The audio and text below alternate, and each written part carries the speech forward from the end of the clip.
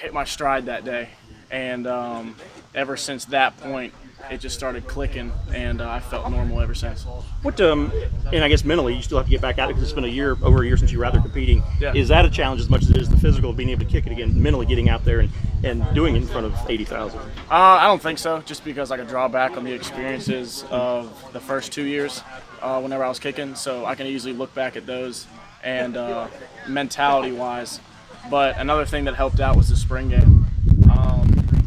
I didn't know how I felt about it at first, I'm going to be completely honest, just because I wasn't completely comfortable yet. I hadn't been kicking that long, and just being out in front of the Clemson family for the first time in a while, it was a little weird, but it was cool because as soon as I stepped out there, I was comfortable. Like, I wasn't nervous, didn't have any jitters, so I was happy about that. What was the toughest part of rehab? And you've seen athletes go through it before, probably guys you know. Did you going through it yourself? What was the toughest part of it? The toughest part would just be going in there with a positive mindset every single day. Just because there'd be some days where you don't really want to go out there and or like go into rehab and lift all the weights and have to sit in there by yourself whenever everybody else is out of practice. Those were probably the toughest times, just because you have to keep a positive mindset the entire time. And what I had to do was, in the back of my mind, I just had to keep thinking, okay, what's your goal? Where do you want to get to? What do you want to accomplish? And as long as I focused on my time on those, then it was easier to push through. Does it make you appreciate this game that you? Yeah. I mean, because you had to obviously appreciate it because you're given your route to get here. Yeah. And then you had to take it away from you. Yeah, I definitely appreciate it. So being able to start the first 2 years, that is an absolute blessing. And even if I don't get the starting job coming back, I thank God every day to be able to have those opportunities, whether it would just be for the first 2 years.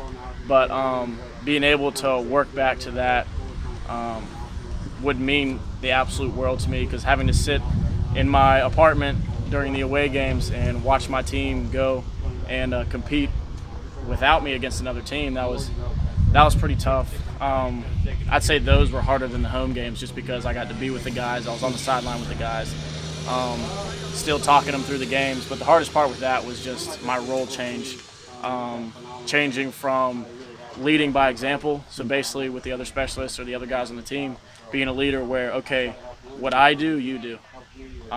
So just like doing all the right things. But if you can't really walk, if you're not required to be at some meetings, like, you can't really do that. You can't really be that type of leader for your team. So I had to move into just a vocal leader, and with that, it was mainly just like a support guy, which was extremely weird, but made me appreciate it in the end, and I grew as a person because of it. That's Syracuse. I just got one more. Are the coaches coaching you just as hard? I mean, how do they coach up kickers? I mean, because obviously they can see what the. Yeah, they're coaching me the exact same way.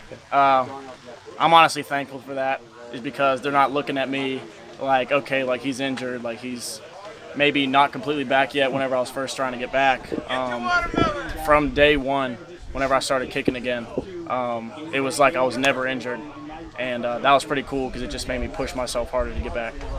You talked about it being frustrating last year, especially during this away game. What was it like for you sitting there doing that Syracuse game? You just got hurt. You see Alex missed a couple of field goals that maybe could have allowed Clemson to win. What's going through your mind when you're at home? Really the only thing that was going through my mind right there was, it wasn't necessarily like, okay, like we might win this game or we might lose this game. That never crossed my mind. The entire time I felt for Alex, just because that was really his first, one of his first away games. His first away game. And I just felt for him, because that's a terrible situation to be in, especially whenever you get the starting job on a Thursday.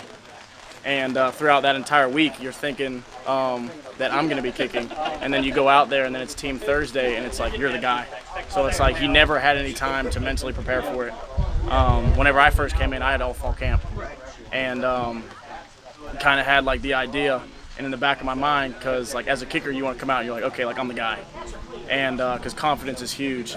But with him, like he didn't have time to prepare like that. So he didn't have time to get his mind right. So I was feeling for him the whole time. And then I reached out to him after the game. But, I mean, I absolutely hate to see that for him, because he's one of the hardest workers you'll ever see, and he absolutely deserved to perform at his best. So the Clemson So the Clemson football walk-ons page on Instagram was pretty popular for a while, and it's kind of gone silent lately. Do you think it's ever going to make a return, or is it going for good? It'll probably make a return. Eventually. Postseason. And along with that, are you going to see a Greg Huegel or Alex Spencer, BT Potter for Heisman campaign like Drew Kaiser did? I doubt it. You probably already answered this, but no knee brace. At what point during camp did you start feeling 100%? Like, I started feeling 100% probably like 2 weeks before fall camp started, because that's whenever I ditched the brace, and ever since then I haven't looked back. I felt confident that day. I was hitting the ball well, and I was like, okay, like, let me just try without the knee brace. Let's just see how it goes. So I talked to Danny Poole. He let me take it off, and it felt perfectly fine. And I was like, okay, I'm never putting that thing on again unless I have to. So. Greg, you talked about how important confidence is for a kicker. Yeah.